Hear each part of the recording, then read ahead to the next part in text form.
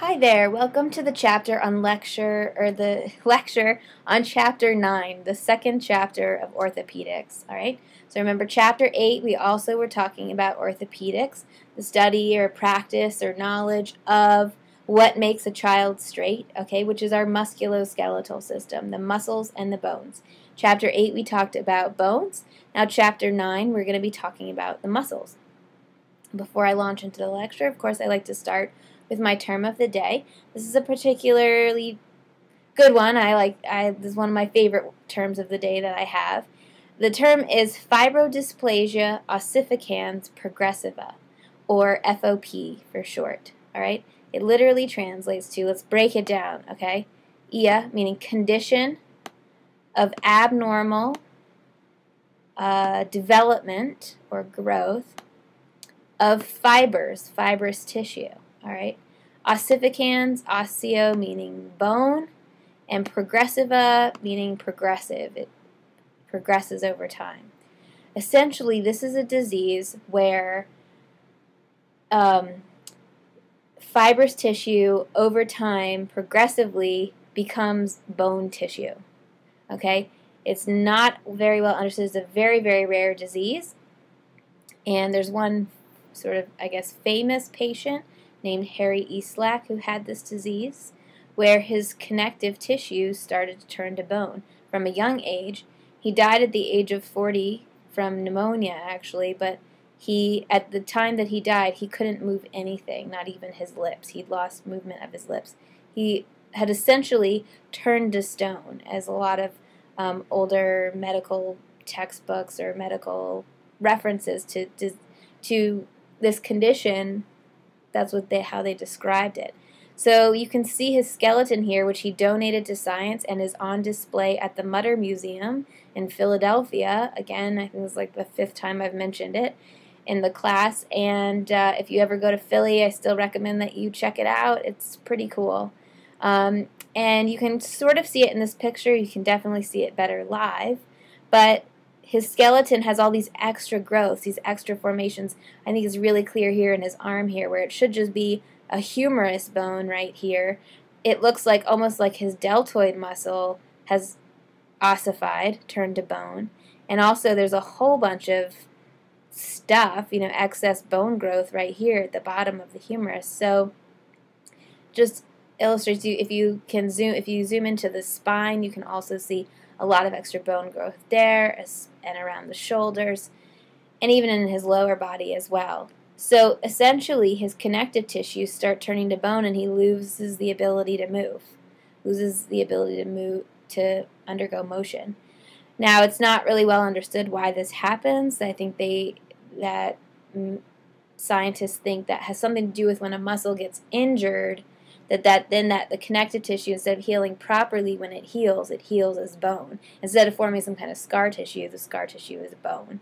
So it's a very weird disease, very rare, only about 400 known cases to be recorded ever.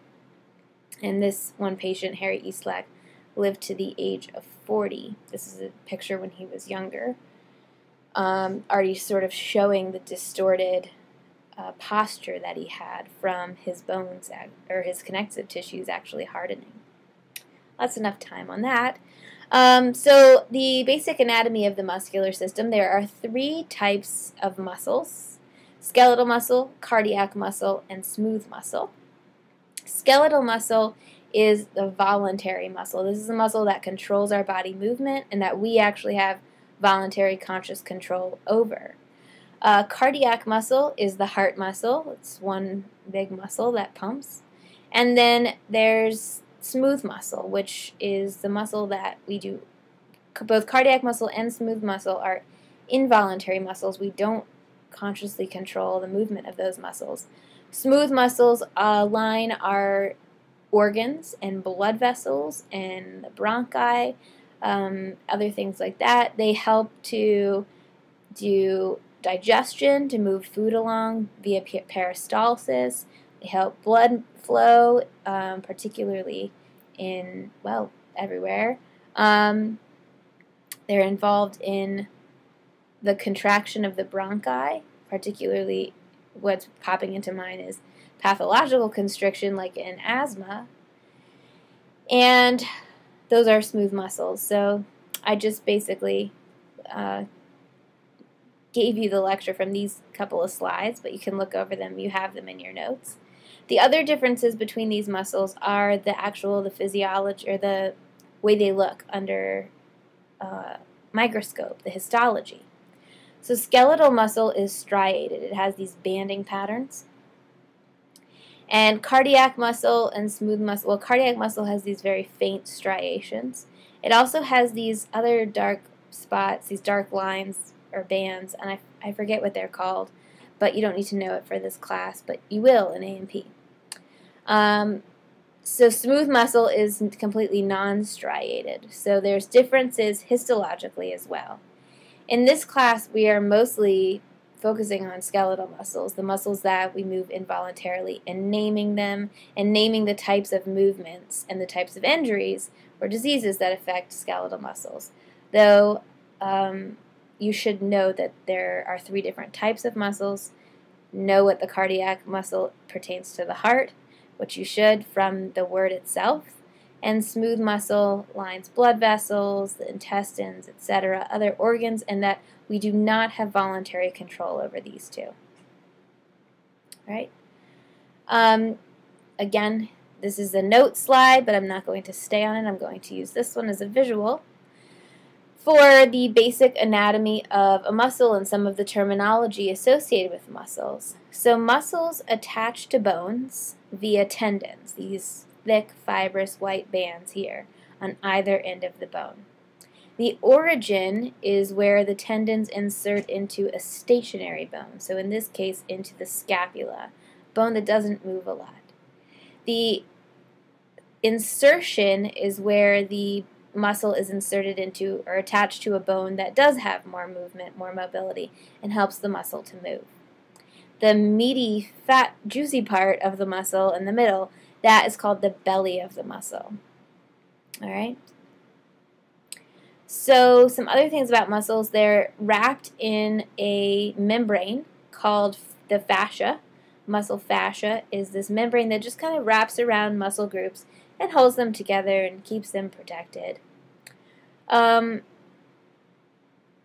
Bursae, which would be the plural of bursa. A bursa is like at a joint. You know, if you have synovial membranes that are filled with fluid. Bursas are at the joints of muscles and bones. In the major joints like your elbow and your knees and your shoulder, and they can become inflamed. You can get bursitis, which we'll talk about when we talk about diseases and conditions of the muscular system. And an aponeuroses. These are all sort of vocabulary words and key parts to the muscle system here. An aponeurosis is a flat band of tissue. It's kind of like a flat tendon. When you have large flat muscles that need to be attached to bone or to another muscle group, you have an aponeurosis. So it's kind of similar to a tendon in its functionality. It's to connect the muscle to something else. And it's in places, there's only a few of them. The 2 that I can think of off the top of my head are the aponeurosis in your abdomen, and there's also one in your head, in the cranium, that we'll go over later. The retinaculum is like a bracelet of tissue. It's a band of tissue that goes around your wrists and also your ankles, and its purpose is to hold in all these flexor and extensor muscles. You have all these muscles connected to each of your fingers on either side, all right, that help to flex and extend the fingers in your hand and also your toes. And so to keep all of those all that wiring straight, you have this band of tissue, the retinaculum, that helps to keep them in place. So now for all the major muscles of the body. There's, I think, maybe 20 that we're going over. Not a big deal. I'm sure you have to know a lot more for anatomy, physiology, and possibly human biology. But in a way, the muscle names are kind of easy to remember because they all really are descriptive of the muscle. They either are named for the muscle's size, location, or shape, or function. And so it's definitely, if you have a strong bearing in medical terminology, you should be able to see the name of a muscle and figure out where it is or what it does in a lot of cases.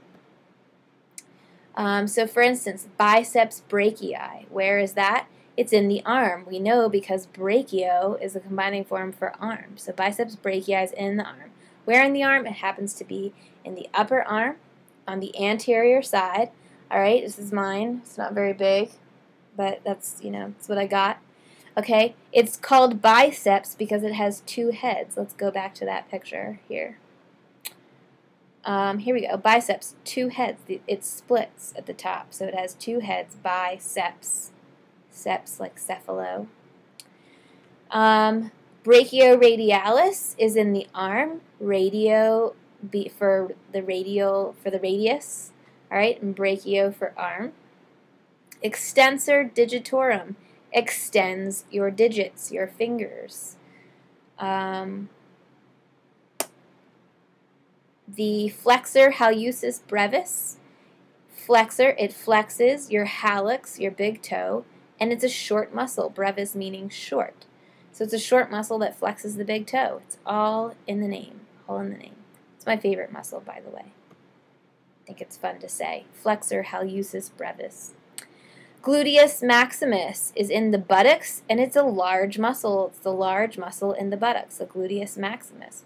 Rectus abdominis is in the abdomen, and rectus means straight. It's a straight muscle. It also is a muscle that helps to keep you straight. We talk about your core muscles and your posture. It is a straight muscle in the abdomen. It's your 8-pack, or your 6-pack, or whatever pack you have or don't have. Temporalis is a muscle in the face, in the head, along with temple. All right. The triceps brachii, also in the arm. This one is in the posterior side of the arm, and it is a muscle that has 3 heads, triceps. It works antagonistically to the biceps brachii. What do I mean by that? I mean that all the muscles in the body have an opposite muscle in the body. So for every part of your body that can flex, there's also a muscle that helps to extend. There's a flexor muscle and an extensor muscle. So the body's muscles work in antagonism with each other. They work opposite each other, but in that way, they're also working together to give you movement. So there are several types of opposite movements that are controlled by each muscle pair.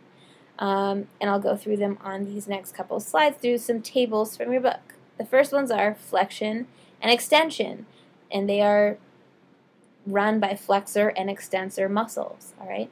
Flexion is any bending, anytime you bend at a joint. So my fingers, I'm flexing my fingers right now. Extending is straightening at a joint. So my fingers are extended, flexed, right?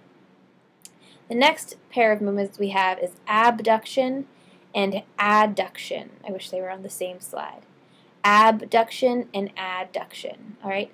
Abduction is to move a body part away from the midline. So usually when we're talking about these two movements, we're talking about our limbs, either our arms or our legs, being abducted. Okay, abducted meaning to move away from the midline, kind of like if a child gets abducted, they're being taken away from their home or their parents. Okay, so abduction is moving away from the midline, and adduction is moving towards the midline. Okay, well, I'm going to pull up my camera so I can, oh, I don't know, let's see. Do do do do do do do do do do do do do. A little break in the video here. I also don't know how to edit this part of the video out, so you're just gonna have to bear with me for a second. You can see my face right now. I cannot. I do not have anything showing me what view you have.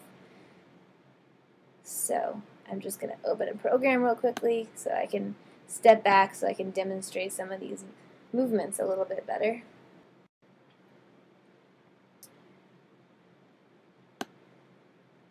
Okay, so let's re-angle here.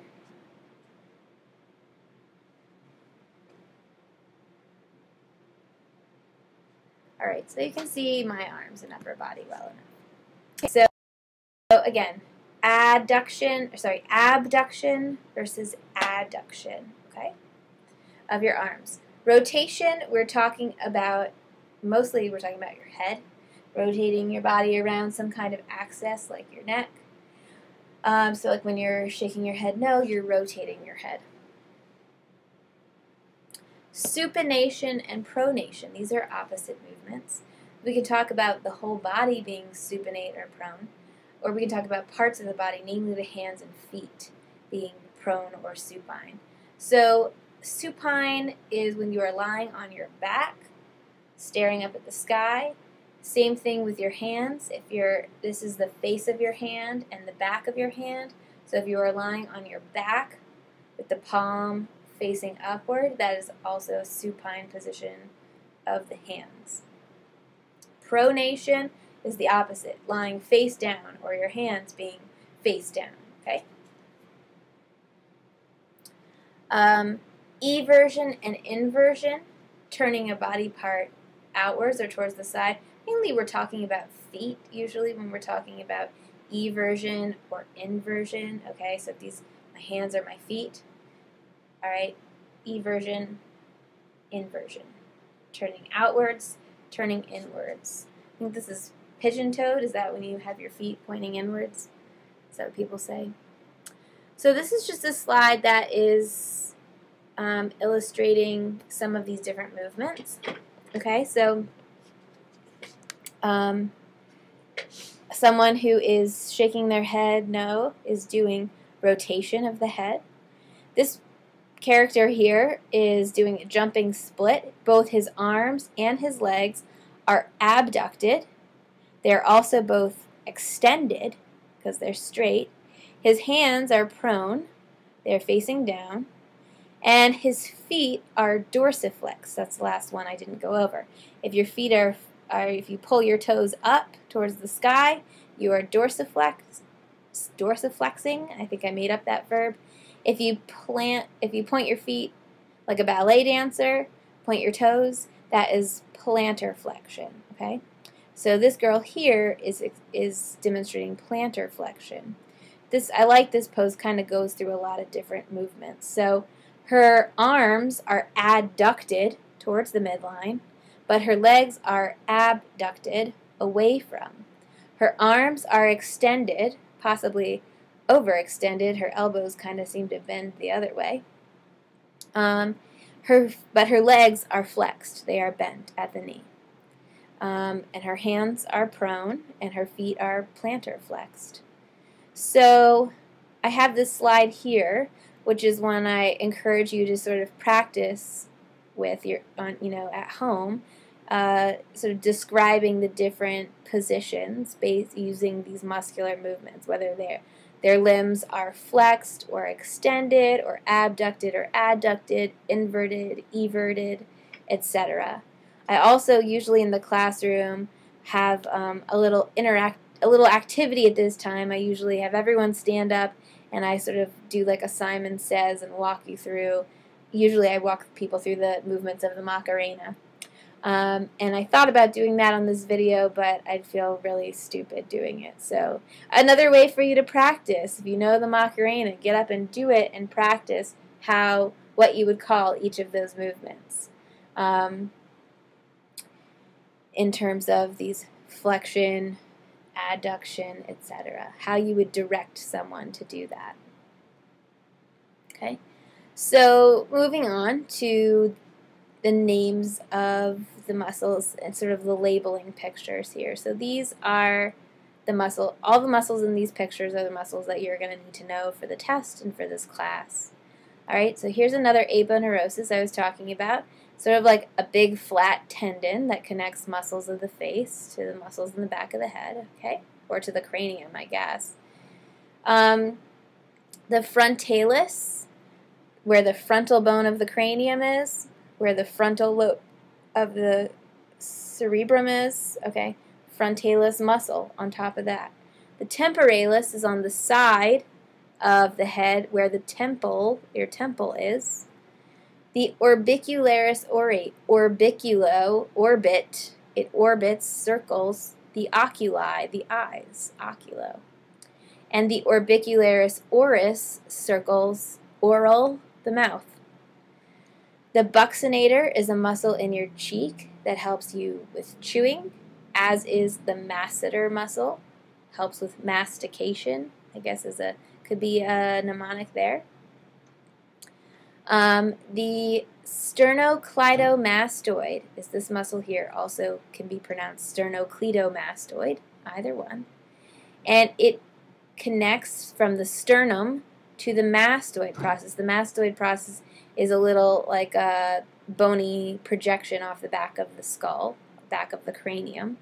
Right, so right here is where the mastoid process is, and this muscle extends all the way down to the sternum of the chest, in the chest, and it helps to actually move your head, support your neck, etc. And then you have the platysma, which is a big flat muscle in the front of your neck. Muscles of the shoulders and chest. You have here, we're showing you the extension of the sternocleidomastoid is connected to the mastoid up here, connects down here to the sternum and the clavicle. It does connect to the clavicle as well. Cleido is a combining form for a clavicle. I should mention that. In the front here, you have the pectoralis major. Pecto is a combining form for chest. So the major muscle in the chest is the pectoralis major. You have the deltoid, which is a triangular-shaped muscle of the shoulder. Delta is a Greek letter that is a triangle-shaped. If you ever flown Delta Airlines, their symbol is a triangle. It's a Greek letter, delta. I guess it meant triangle in Latin as well. So it's triangular-shaped deltoid, resembling a triangle, and it covers your shoulder like a shoulder pad.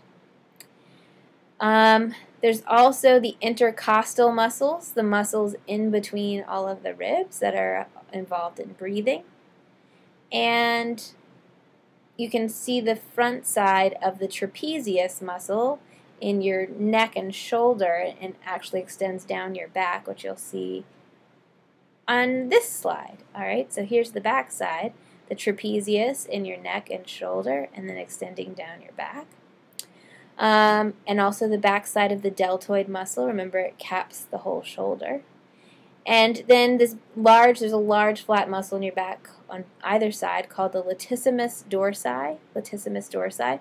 Here's another aponeurosis, another long, flat, tendon-like sheath that connects the two.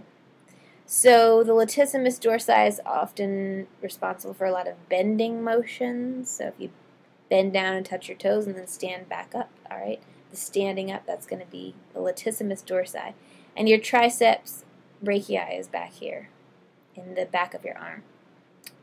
And here are the muscles of the arm. So, like I was saying, the posterior view of the arm. All right, so your triceps brachii, just think of it more on the outside. This is showing you the outside of the arm. Also on the outside of your arm are your extensor muscles for your fingers, all right? If you extend the muscles in your hand and look down, you can see all the extensor muscles. I don't know if you can see them on my hand, kind of wiggling, all right? And they kind of go away when you flex. They pop out more when you extend because those are your extensor muscles. And you can feel them flexing if you are extending your fingers. All right, the flexor muscles of your fingers are on the anterior side of your wrist. So when you flex, you can maybe see a little bit of wiggling here or feel it. All right? So flexor muscles on the anterior side, extensor muscles on the posterior side. You also have the brachioradialis muscle here, which runs along the radius bone of the arm. and connects up into the upper part of the arm. And of course the biceps brachii, most people know where their biceps are. And the last one I wanted to mention here is the thenar muscle. Thenar meaning thumb. It's that big fat meaty muscle in your thumb. And also notice the retinaculum, the bracelet-like band of tissue that holds all this wiring together. I like to think of it. Muscles of the abdomen that you should know, we already mentioned the rectus abdominis, that 8-pack here. The muscles that keep you straight, they are straight muscles down the midline of the abdomen. And then you also have your oblique muscles, both the internal obliques and the external obliques, seen here and also here, all right? And then, of course, there's this large aponeurosis that holds them together and sort of, steadies them?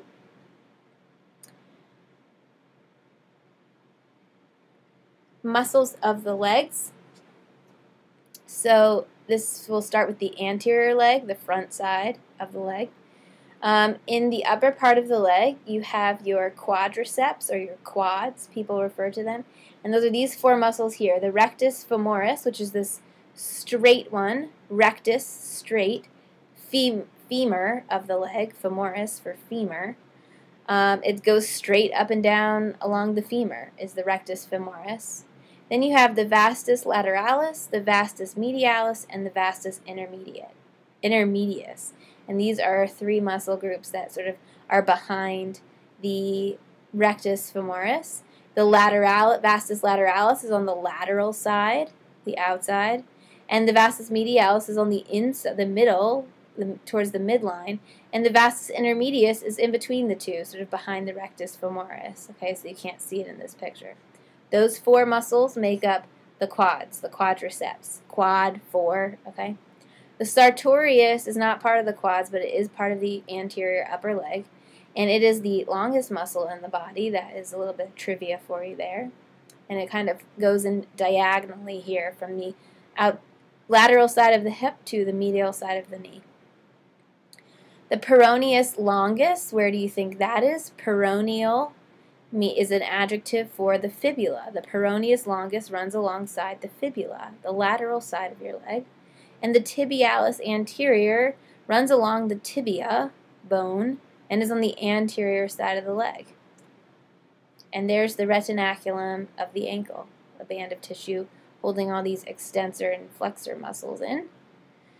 So the posterior leg, starting with the gluteus, the buttocks, you have the gluteus maximus and the gluteus medius underneath that. Then you have what are often referred to as the hamstrings, which is a group of 3 muscles. The biceps femoris, the semitendinous, and the semimembranous. Not as easy to remember, I think, as the quadriceps. Biceps femoris is a muscle that also runs along the bicep or the femur, but it has 2 heads. The semitendinous and the semimembranous are just also muscles of the upper leg, part of the hamstrings. The calf muscle is called the gastrocnemius. And the tendon, the large tendon that tethers the gastrocnemius to the calcaneus, the heel bone, is called the Achilles tendon, which is after a Greek mythology, a god in Greek mythology, or I think Achilles was the half-mortal son of a god and a human that mated, all right? And his godmother dipped him. He was born mortal, but she dipped him into some river or something by holding his ankle and dipped him in this river to give him this like protective godlike shield or something. And then he died in battle when he was hit in the heel by an arrow, his one unprotected heel. Now, if you think about it, if a man is hit in the Achilles tendon, it's really very paralyzing. He'd probably fall to the ground and then be very vulnerable to being killed by someone else in battle. So whether or not he was godlike at all, the Achilles tendon is a vulnerable place. I don't know if anyone out there has ever torn their Achilles tendon. I hear it's extremely painful.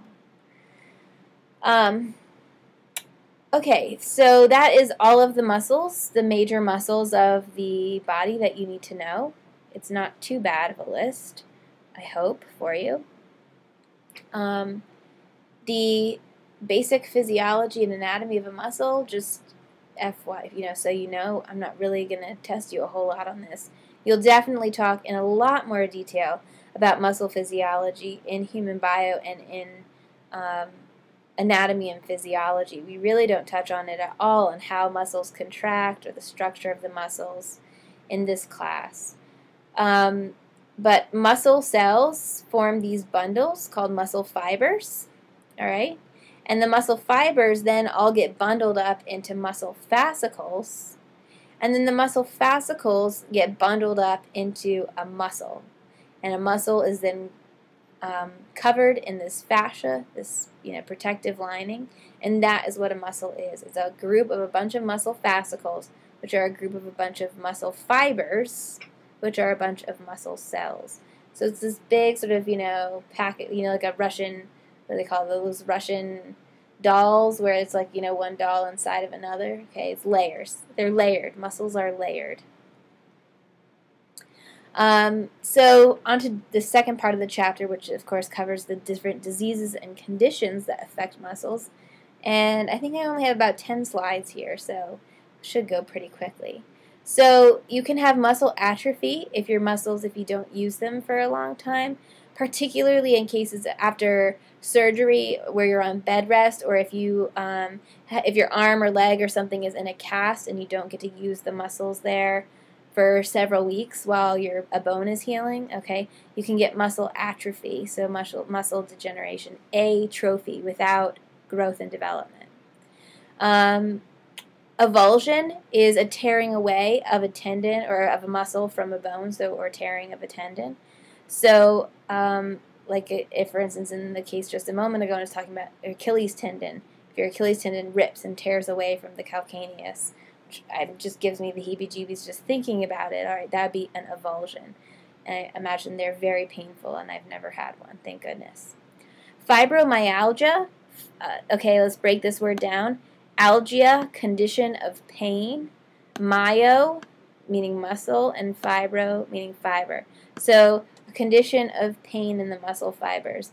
I think this is not a very well understood condition, why people get fibromyalgia. They tend to be along trigger points. The pain tends to be along trigger points, usually in the neck and back, and is treated with various drugs, analgesics and whatnot.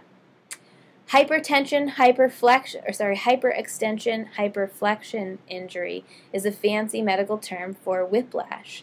Think about it. Hyperextension, extending the neck, and then flexing it. That's what happens in a car accident. You get extension and then flexion, but excessive extension and flexion. And that is what whiplash is, and it can cause strain or avulsion of muscles in the neck, and then you can sue, I guess. Muscle contusion is a bruise of the muscle. So if you hit yourself along a muscle and you get bruising, is just hemorrhaging within, just bleeding within the skin or within a tissue. So if you get hit really hard in a muscle and you get, some blood vessels that break and you get bleeding within that muscle, it's painful, but it goes away, kind of self-heals. Muscle spasm is very quick, involuntary contractions of a muscle. It's usually temporary. Charley horse or wry neck are the examples here. Charley horse is usually of the calf muscle, the gastrocnemius, when that starts spasming. I remember as a kid in elementary school, I had a lot of friends who took ballet lessons. I didn't myself, but I had some friends who did, and I remember sitting in not seminars, if we were all in the gym because there was a speaker or the principal was speaking, and so we were all sitting on the gym floor.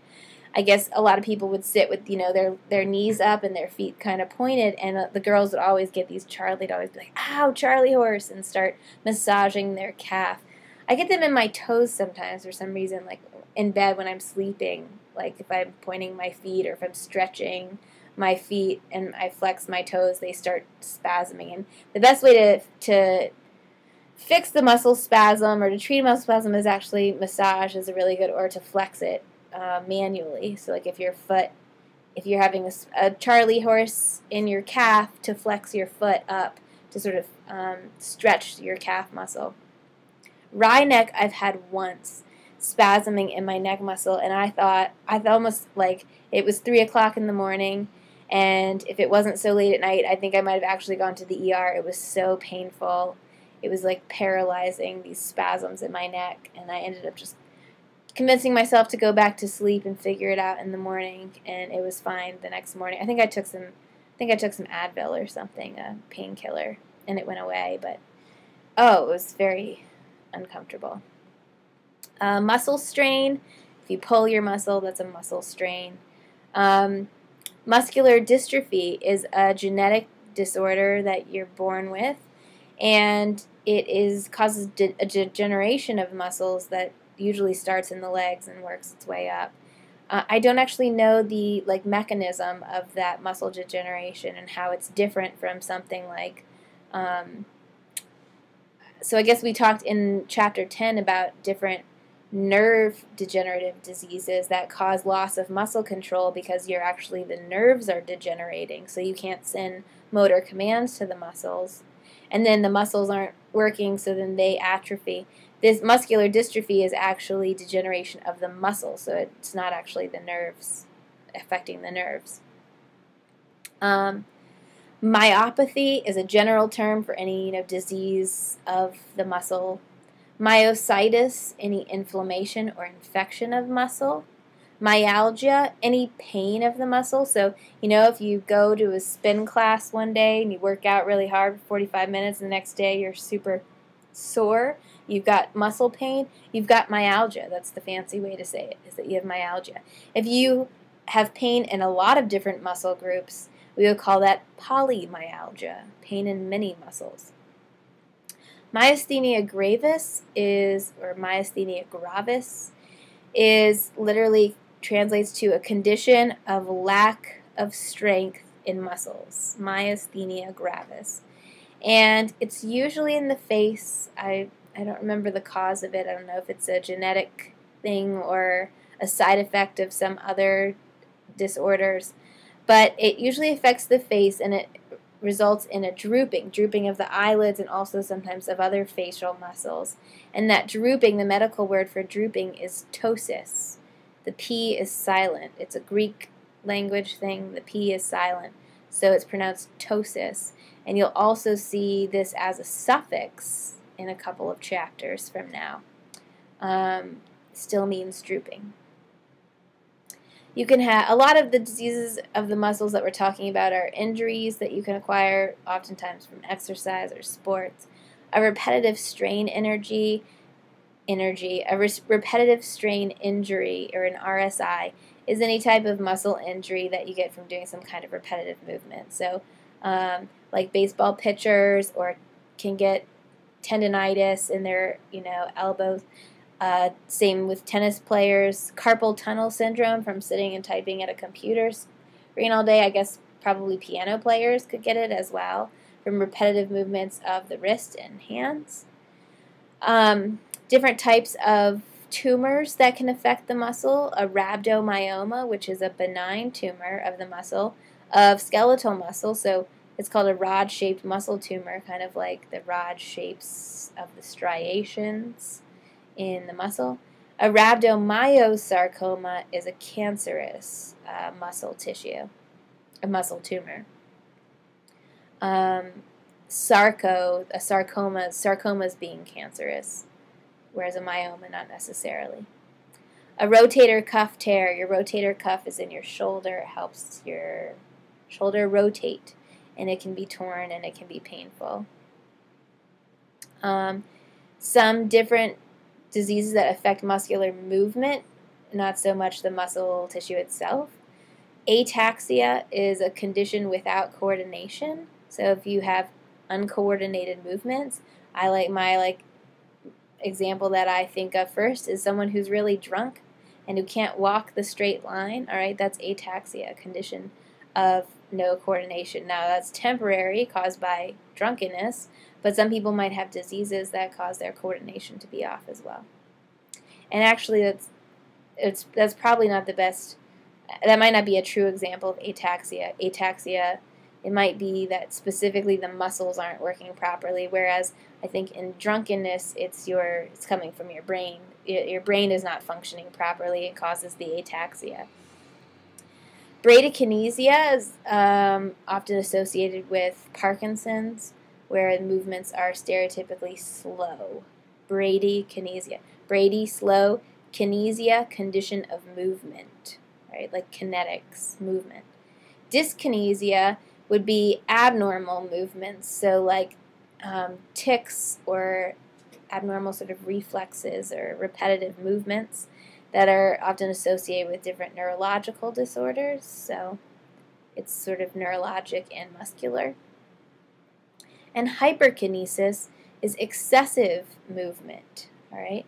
Restless leg syndrome is an example of hyperkinesis, someone who has their legs are kind of twitchy, essentially. It's excess twitching in the legs, particularly at night when they're trying to sleep.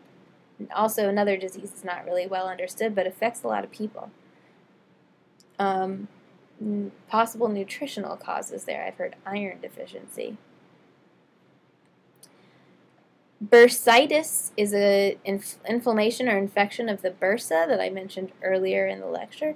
It's also commonly referred to as housemaid's knee, from the idea that I guess a lot of housemaids used to get bursitis of their knees because they were always kneeling on the floor to scrub floors. So spending a lot of time kneeling on the floor can cause bursitis of the knees. Also, a lot of runners, soccer players, people who, if you're using a joint a lot, you can get inflammation or of the bursa, and usually have to have fluid removed to relieve that.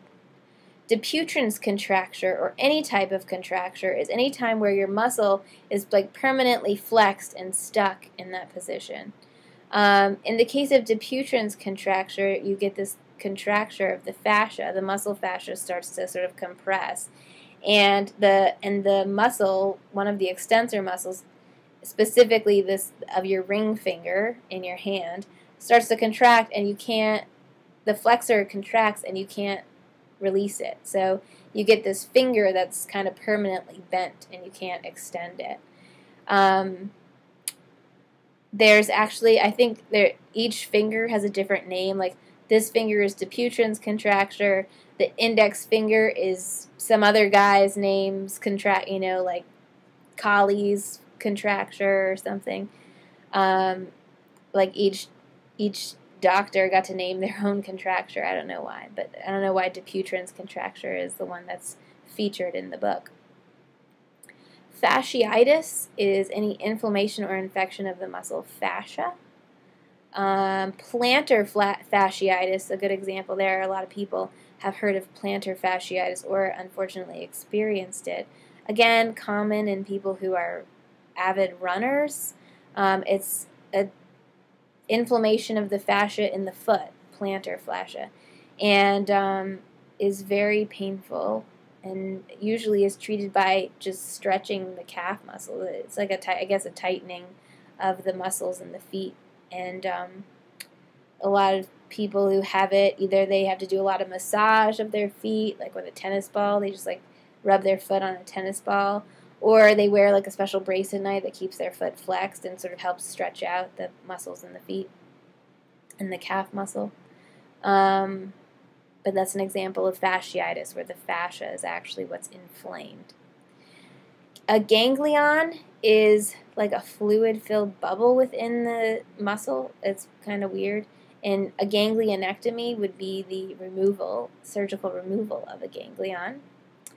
Tendinitis and tenosynovitis are both different forms of inflammation of tendons, or in this case, the tendon and the synovial joint as well. Again, can be from repetitive use. So some surgical procedures that affect the muscular system. You can have a fasciectomy or a fasciotomy, a lot of times in the case of contractures, to relieve a contracture. Ganglionectomy to remove a ganglion growth. Muscle biopsy in the case of if they suspect a rhabdomyoma or a rhabdomyosarcoma, to biopsy the muscle tissue to see which type of tumor it is. Myorrhaphy and tenorrhaphy. The suffix raphy means to suture, to sew back together. So if you have a torn muscle or a torn tendon, it can be fixed surgically, suturing it back together, a myorrhaphy or a tenorrhaphy. Oops, and then I have the usual quiz questions, but I'm not going to go through them in the online video. So that was Chapter 9. Your next test will cover Chapters 8 and Chapter 9. And if you have any questions, as always, please feel free to email me, and I will get back to you as soon as I can. And that's all. Goodbye. Oops, stop recording.